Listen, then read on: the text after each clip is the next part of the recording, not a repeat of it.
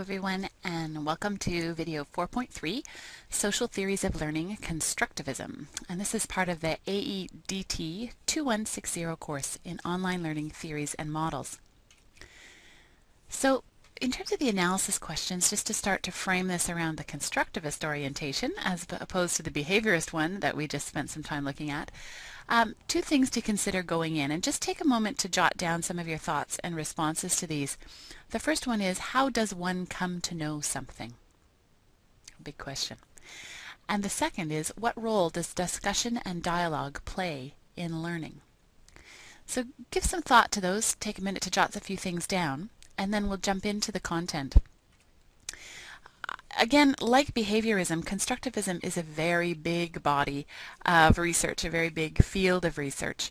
And so this isn't an attempt to cover the entire field.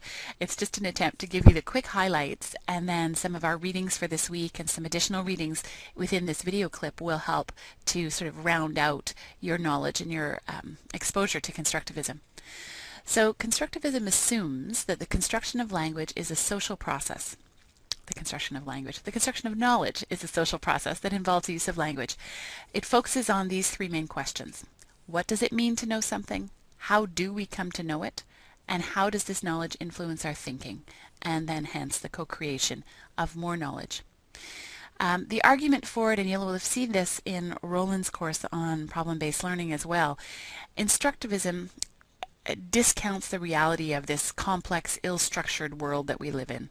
So that whole notion of very, stepwise, a behavioristic kind of instructivism paradigm around this is reality, here is the box, here is truth, and we can then work within that box to learn it, really doesn't fit with what we know as our experience in the world, the real world, which is complex, completely ambiguous, continually changing, and really ill-structured. It's this notion of nothing really fits, and sort of the chaos theory and some of the development in quantum physics also feeds into this notion that, our reality is very different from what the instructivism paradigm puts it out to be. And so constructivism attempts to counter that. And some of the epistemological considerations for constructivism are in the Kanuka and Anderson article. So just to highlight them here again, you're looking at dichotomies. So if you think of a continuum of reality, on one end you have objective, where reality is very objective, it's clear-cut. On the other end it's subjective, unique to the individual and the person experiencing it.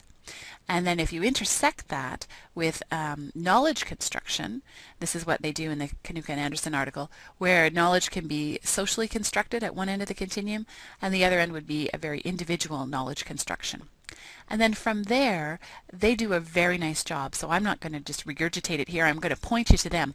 They do a very nice job of these four constructivist positions and locating them on those two bisecting dichotomies of reality and knowledge construction. And so take some time to read through and really digest what they're suggesting between situated constructivism, radical constructivism, cognitive, and then co-constructivism, because that does a nice job of sort of laying the groundwork, especially within the context of education, of how we can use constructivism going forward. When we start to layer it onto online learning and the affordances that the technologies and online learning provides, these are the types of things we see coming to the surface. So learning is active, it's not passive. Consequently, you need to present multiple representations of reality. There's no one right answer. In some cases, obviously there is, right? Life and death matters. There's some mathematical equations that arguably have a right answer. But in the construction of an online learning environment that's constructivist, you're presenting multiple representations as opposed to, here is the one way, do it this way as the instructor said, and you'll get a good mark.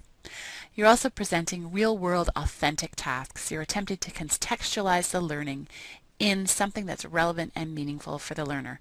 So this is starting to dovetail very nicely with what we know about adult learners. The second bullet point is that dialogue and discussion, that social aspect, is a very important element in learning.